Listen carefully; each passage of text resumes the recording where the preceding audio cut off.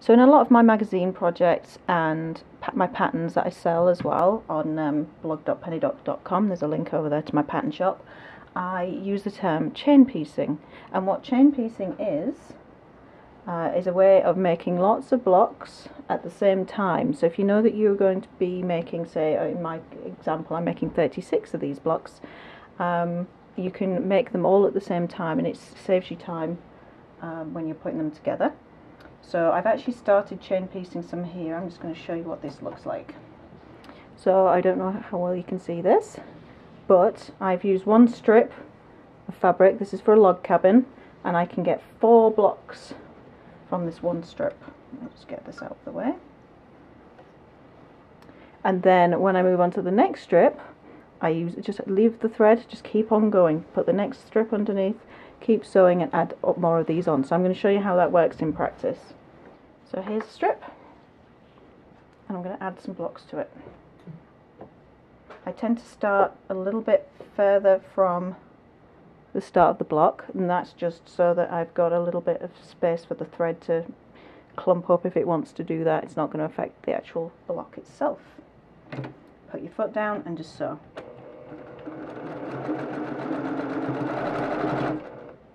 See what I mean about that little bit of thread that might get stuck?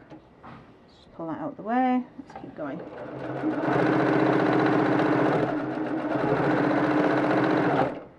So my needle's still down, I've still got the block in position. I'm just going to add the next block onto there, lining it up with the edge of the fabric, still got a 1/4 inch seam there, and off we go.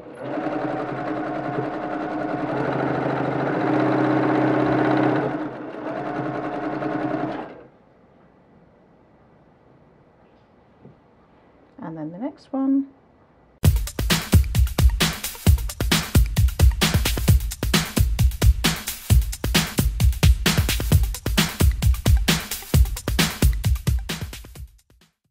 So this bit isn't long enough now for me to add another block. So what I'm going to do is I'm going to start my next strip. So I'm going to move the needle to the up position so that the thread can move freely under the machine. Push that out of the way. Put the next strip down, and then do exactly the same as before. So I've not cut this thread at all. We're just going to keep going, and that will actually mean that you won't have the problem of it knotting up at the beginning, and it also means that you're saving thread.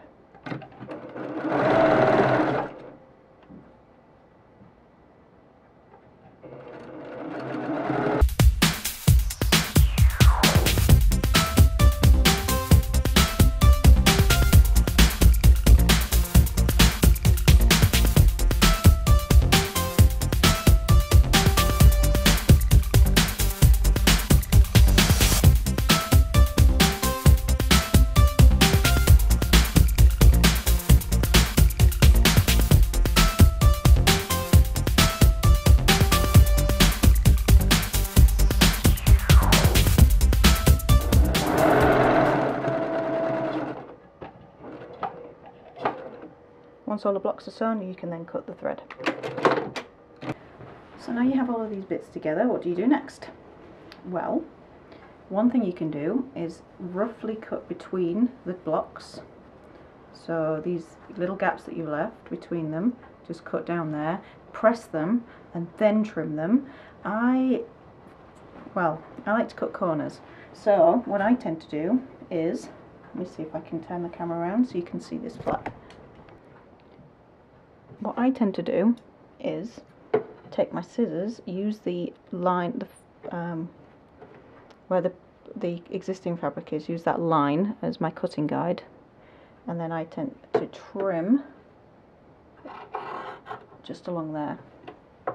So you're trimming it flush with that edge, and then work my way along, make sure that I do that with everything, trim off the little excess pieces that you'll have on the ones that join it, like this, and snip the little pieces of thread between the different strips too. So when I've trimmed it, you've got flush edges on both sides, then I'll press it open, and then that will be that block. Do all 36 bits of trimming first, and then do all 36 pieces of ironing, and then you've saved yourself a lot of time and a lot of thread too.